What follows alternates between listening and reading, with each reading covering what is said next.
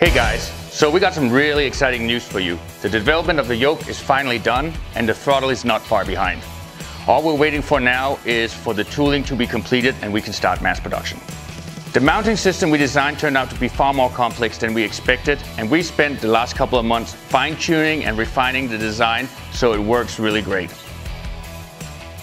We decided to go with a dual mounting solution where when you have a thicker tabletop, you can use our nanosuction technology pad, or if you have a thinner tabletop, you can use our heavy-duty clamping system.